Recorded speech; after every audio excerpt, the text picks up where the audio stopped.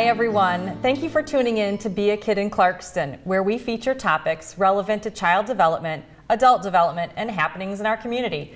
I'm Angela Avery, your host, and a Clarkston area family counselor. Today's episode is a little different, and I am excited to bring it to you. We are talking to Addison Gale, freshman at Clarkston Junior High School and founder of a nonprofit organization called The Overlooked. Addison is a real-life example of what it means to be a kid in Clarkston, and she's got a unique perspective we should all hear. Hello, Addison. Hi, thank you for having me on the show. I'm so honored to be here. You're welcome. I am very interested in your organization, The Overlooked, okay? Can you tell our viewers what it is exactly? Yeah, The Overlooked is a nonprofit organization aiming to provide concert tickets to music fans who are struggling with an external or mental illness. Oh, wow. And we get to honor them with the experience of a concert of their dreams. Oh my gosh, this is so cool. Yeah. So you're 14. Let's remember, everybody, she's 14. What made you want to start this nonprofit? Well, two people actually inspired me to start this. Well, one day I was like scrolling through Twitter like a typical teenager, and I saw one of my idols, Halsey, she's an alternative singer, tweet that someone should start a foundation that raises money for concert tickets for depressed kids who owe their life to their favorite band.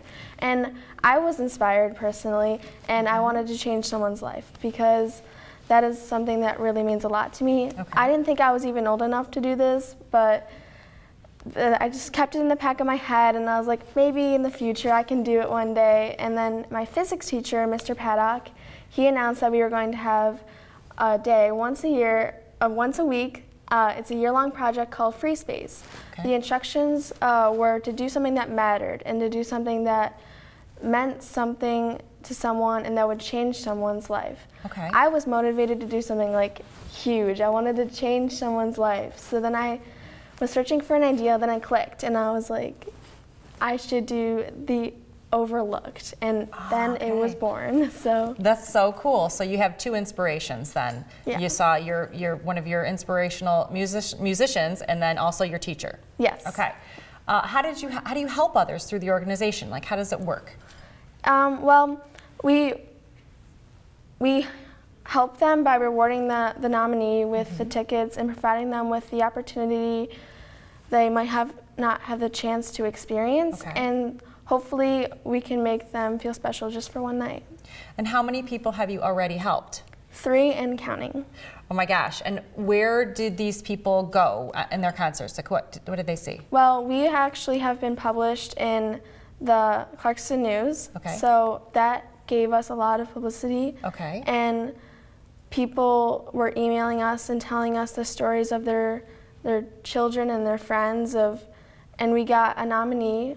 Their names are Alex and Drew, and they went to the musical Peppa Pig on April 1st, and they had an awesome time. That's very cool. So what kind of goals do you have for The Overlooked? Where do you see this going? Well, I hope to be able to help as many people as possible. Also, I hope that I can spread nationally and maybe even internationally.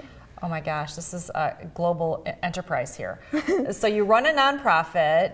I know personally that you get good grades and you still maintain friendships and you do everything else. So how do you do it all? Well, this organization is my passion, and it doesn't feel like work to me. It's not like a homework type thing. It's something that really matters to me, and I try to prioritize and balance everything. Okay. Sometimes it gets hard, but I always pull through, and I can do it. Very, very cool. So the most important question here on the show that we're really going to start to ask a lot of people is, what does it mean to be a kid in Clarkston? Well, I think having a great teacher like Mr. Paddock stretched my thinking and allowed me to develop an organization and put it into action. I'm thankful to go to the school district that embraces these types of thinkings and actions, and I think that having this type of environment has really helped me be a kid in Clarkston. Wow, I am so impressed with Addison, aren't you? I mean, she's an example, an excellent example of what it means to live in this community and make a difference. I want everybody to go to theoverlooked.org. Thank you, Addison, for sharing your time and your charity with us today. And please look for upcoming episodes, and thank you for watching Be a Kid in Clarkston. you.